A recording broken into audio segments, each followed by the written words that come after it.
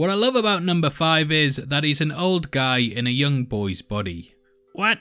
I probably need to start wording that better, but I don't think that anyone can deny that Aidan Gallagher completely nails the complexities of the time travelling character. But what are his hopes? His dreams? Well, throughout this video we're going to be giving you the lowdown on 5, including his backstory and powers. Obviously there will be heavy spoilers here, so if you haven't had a chance to check out both seasons of the Umbrella Academy, then I highly recommend that you turn off now. We'll also be talking about some spoilers in the comics too, such as his time at the Temps, and also a twist that hasn't been revealed yet, but I will give you a heads up just before we get into that. Anyway, with that out of the way, this is the Heavy Spoilers Show. I'm your host Definition, aka YouTube's number 2. Now let's get into the breakdown. Okay, so 5 was born on October 1st, 1989. In Umbrella Academy lore, this is a special day as it signals the arrival of 43 children, all blessed with amazing abilities. 5 is no exception to this, and the character is able to dissolve and reform his own matter at will. This gives him the ability to not only teleport, but it also allows him to move backwards and forwards through time. 5 can sometimes use this on those around him, and because of his powers, he was able to journey back to the 60s with the rest of his family. He also at one point switched out a criminal's gun with a stapler, showing that he may possess the ability to move objects too, though he rarely uses this. Because 5 is actually 58, he's managed to pick up a wealth of skills over his lifetime, and these have moulded him into a master combatant.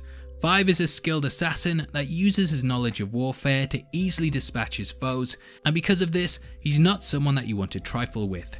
So basically, to sum it up, 5 is Nightcrawler from the X-Men with the ability to time travel. Now whilst his temporal powers sound like a really cool thing to have, with them comes several consequences, and after every jump through time, 5 creates an alternate reality that tends to lead to the apocalypse. In addition to this, due to his inability to fully control his chronokinesis, rather than moving through time, time moved through 5, and thus he ended up becoming trapped in his younger body, which he's remained in since jumping to 2019.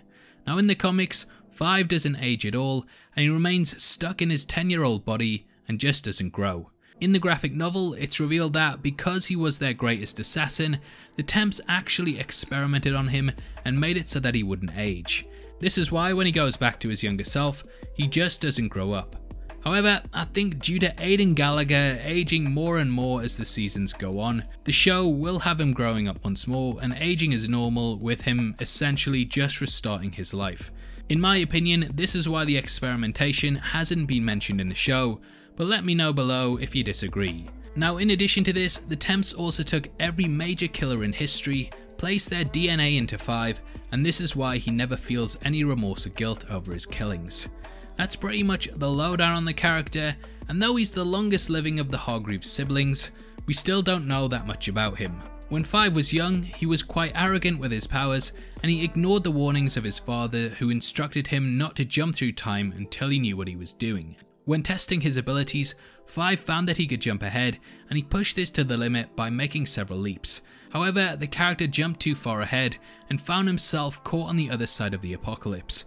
5 was unable to jump back and thus became stuck there, wandering the wasteland for decades. Now with the comics comes several caveats, and because 5 did not grow up with the rest of the academy, he did not eventually leave them and form his own identity.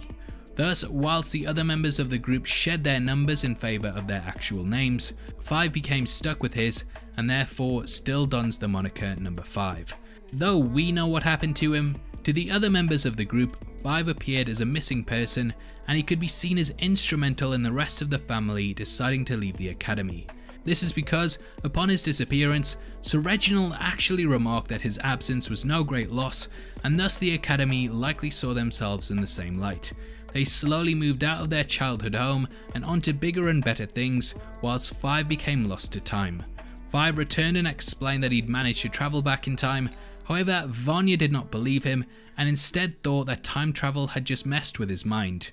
Initially, no one took his word until the Temps Commission arrived, and through this we learned the truth about what really happened to him. It turns out that 5 spent the majority of his life wandering the wasteland of Armageddon, and at this point he came across a mannequin named Dolores, whom the character fell in love with. Let's be honest, we've all woken up to worse, and slowly this sent him slightly insane. 5 even treated Dolores like she was a real person and became overly protective of her. Upon joining the Temps, he left Dolores behind, but he did visit her in a department store, saying his goodbyes and also telling a worker to pick something nice for her to wear. I'm not crying, you're crying. Now, as we've mentioned, 5 was recruited by the Temps and he was offered the deal of working for them for 5 years in exchange for being able to retire to a time that his heart desired. Quickly he rose through the ranks and became one of their best assassins, completing job after job with ease due to his abilities to appear and seemingly disappear at random. We learn that 5 actually killed Lila's parents, and under the direction of the handler, he was chosen to assassinate JFK. It's at this time that he learned of the apocalypse and decided to attempt to avert it in order to save his family. Now, a lot of people have wondered why 5 actually did this, especially because he hadn't seen his family for years, and due to his personality, he was pretty much a sociopath. Well, this is actually hinted at in the comics. Now, this is a big spoiler for 5's origins, so if you don't want to know anything, then I suggest you pause the video and travel 30 seconds into the future in order to miss out this big spoiler. Are you still here? Good. That means you haven't ruined the timeline and you get to learn the secrets.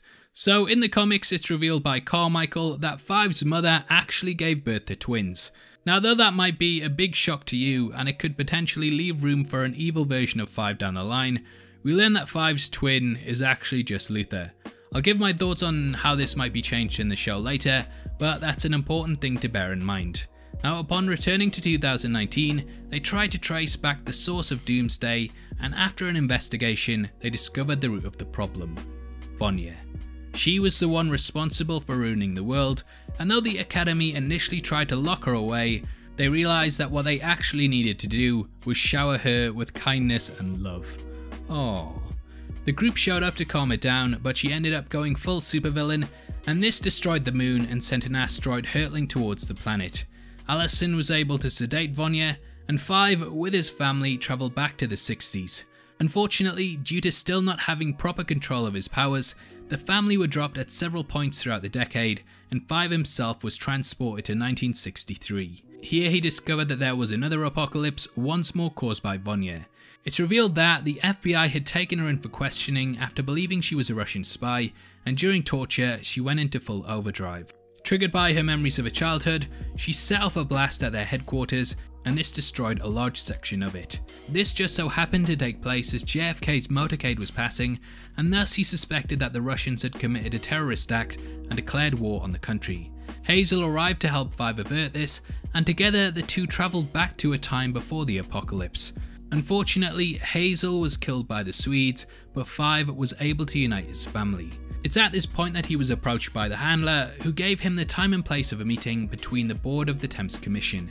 In exchange for killing them, the handler promised to avert the apocalypse and give them a temp briefcase which would allow them to return back to 2019.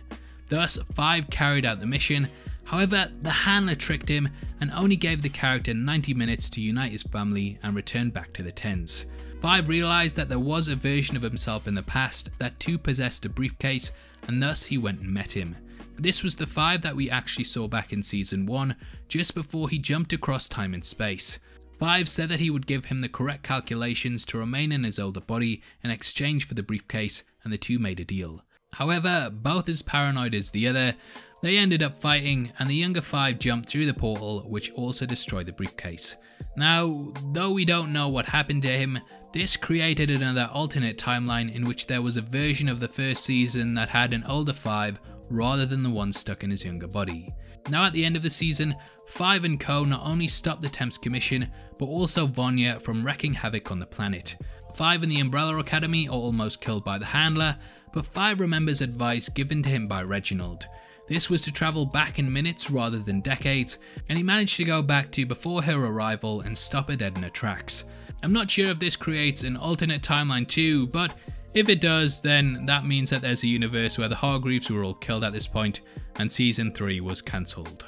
Now, after the new director of the Temps, Herb, arrives, he says he can stop the apocalypse in the future and gives them a briefcase to return to 2019.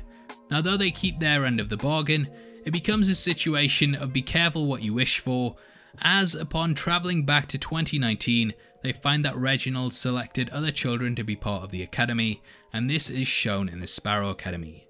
Now, we've already done a full breakdown of the members of this group, which you should definitely check out if you want to know more.